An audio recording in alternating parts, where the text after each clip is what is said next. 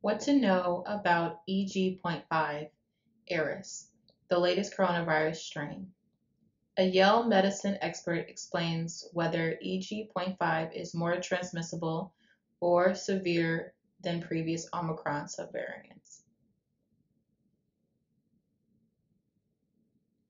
Viruses mutate, so it was only a matter of time before yet another new SARS-CoV-2 strain, the virus that causes COVID-19, emerged and started to spread. This summer, that strain is called EG.5, or informally Eris, nicknamed after the Greek goddess of strife and discord. A descendant of Omicron, Eris is already the dominant coronavirus subvariant in the country, affecting more people than any other single strain. So far, EG.5 isn't setting off any alarms as far as a disease severity, although early reports show it may be more transmissible. It has surpassed XBB.1.16 or Arcturus, another highly contagious Omicron subvariant that was in the news just a few months ago. I am not aware of data that suggests EG.5 leads to worse cases of COVID-19 compared to prior variants, says Scott Roberts, MD, a Yale Medicine infectious diseases specialist. But early reports have shown EG.5 has been spreading faster than other currently circulating strains. Dr. Roberts answered questions about the summer uptick in COVID-19 cases and shared what we need to know about EG.5.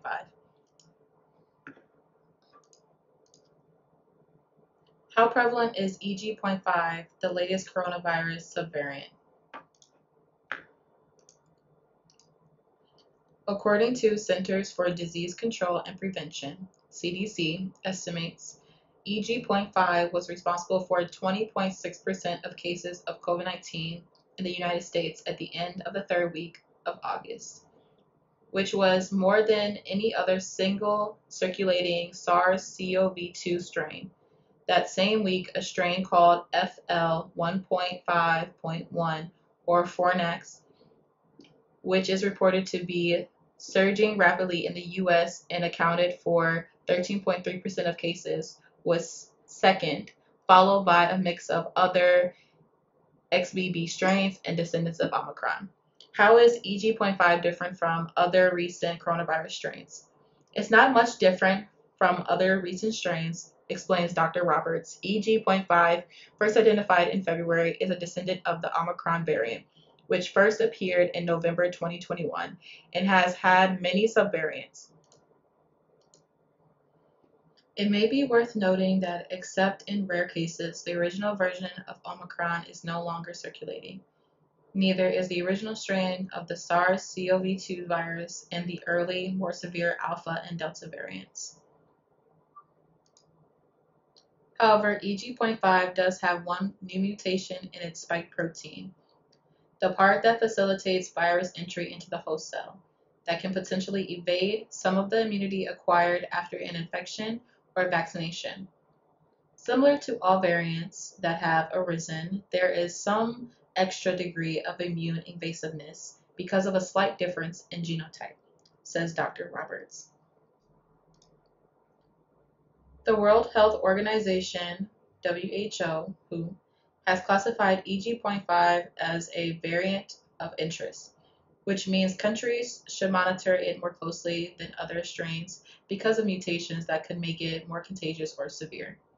The CDC has not yet updated its variant classification page. Is EG.5 contributing to an uptick in COVID-19 hospitalizations? Most likely. This year, in the first week of August, the CDC noted a 14.3% upward trend in COVID-related hospitalizations. However, this uptick in cases and hospitalizations is much lower than in previous summers. These summer COVID-19 spikes have occurred for the past 3 years, most likely because more people are traveling, says Dr. Roberts. This recent uptick is also likely due to the new variant, which has a greater ability to bypass people's immune defenses in the waning effectiveness of last fall's booster shots. Does EG.5 cause symptoms that are different from other coronavirus subvariants? Not so far.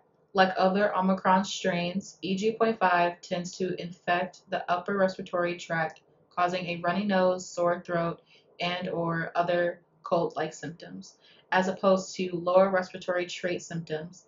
Dr. Roberts explains. But people 65 or older who have a weak immune system are at higher risk of the virus traveling to the lower respiratory tract, causing severe illness. Will the new booster shot expected this fall protect against EG.5? The new booster won't be an exact match for EG.5. Pfizer, Moderna, and Novavax are all developing versions aimed at Omicron offshoot XBB.1.5, a close relative. In August, Moderna announced that early clinical trials show that its booster shot will effectively target both the EG.5 and FL1.5.1 subvariants. The two strains, EG.5 and XBB.1.5, are not identical, but they're pretty close, Dr. Roberts says. My strong suspicion is that, given the genetic similarities, there will still be a good degree of protection from the booster. We've seen throughout the pandemic that if there's a similar genetic code among Omicron subvariants, as opposed to a bigger shift like there was from the more severe Delta to Omicron, there's going to be much better cross protection.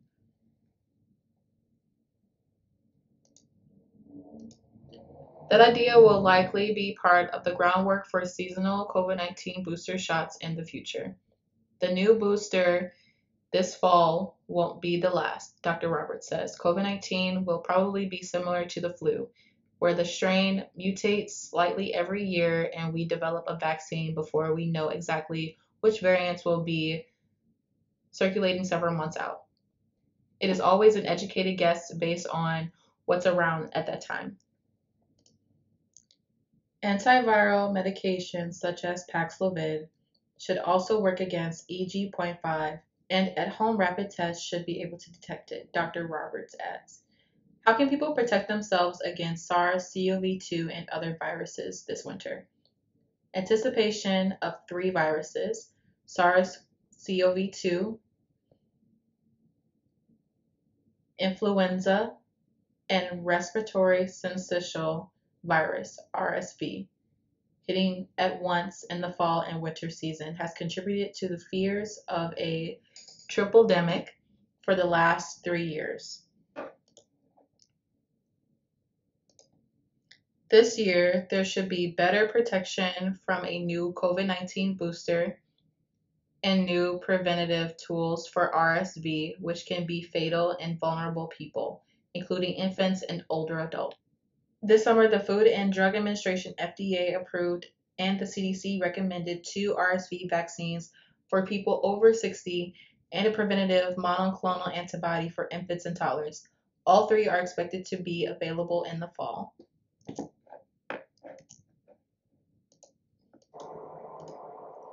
While the new COVID-19 boosters have yet to be approved, Dr. Roberts says anyone who gets a newly formulated booster shot in the fall should expect to have ample protection early in the new year.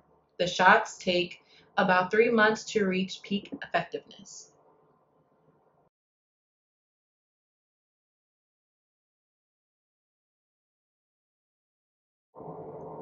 Following the pattern of previous years, Dr. Roberts expects to see the usual winter uptick in COVID-19 cases, but is hoping that with EG.5 being a mild strain, the availability of COVID-19 treatments such as Paxlovid and the new booster shot, there will be a far less significant rise in COVID-19 hospitalizations in previous winters.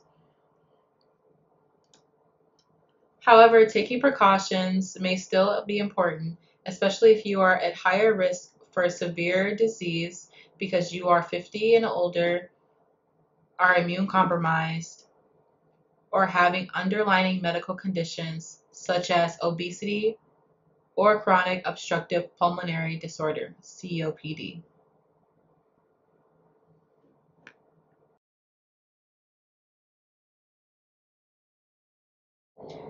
Protective efforts such as avoiding people who are sick and wearing masks when among people in confined spaces can help, but COVID-19 vaccination is the most effective tool for prevention, Dr. Roberts says.